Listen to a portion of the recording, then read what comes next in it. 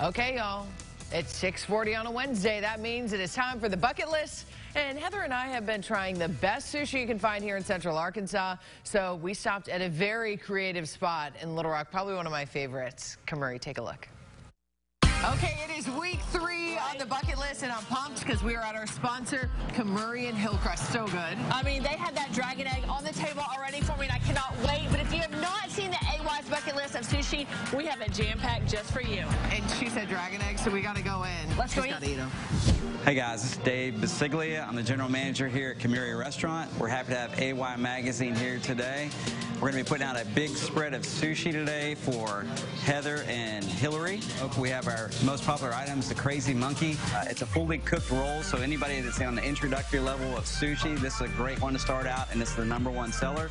We're also going to be serving our smoked hamachi, and that's going to be served sashimi style, and that's also going to have the flame smoke as well. We're also going to have Heather's favorite, the dragon eggs.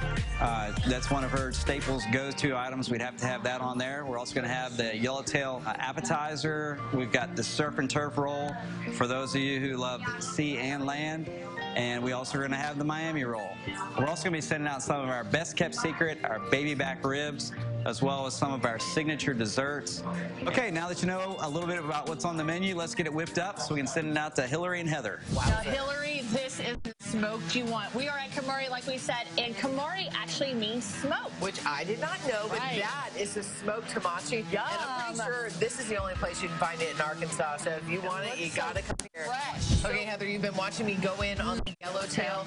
This, you don't get any more fresh. The yellowtail is in this ponzu sauce with a little bit of spice to it because you got the jalapeno. Right. And then, you know, if you're not into that, you can go to the surf and turf because there's filet on there. And, you know, this fancy girl loves some filet. Right, and I love that fully cooked. So, of course, the Crazy Monkey is my thing. You've got crab, avocado. It's got a sweet taste and it's packing some heat, too. But then you've got my dragon egg. There is nothing better. I mean, you got to get a tight shot of that, Josh, because that crab and avocado is delicious. Your favorite. Heather, I am crazy about this crazy lover roll because it's got tuna, and I love tuna. Oh, it looks so good. But I just got back from the beach with this Miami. It has fresh crab in it. But, girl, I am all about that southern hidden gem at Kemuri, the ribs, girl. Okay, first time. Dig in.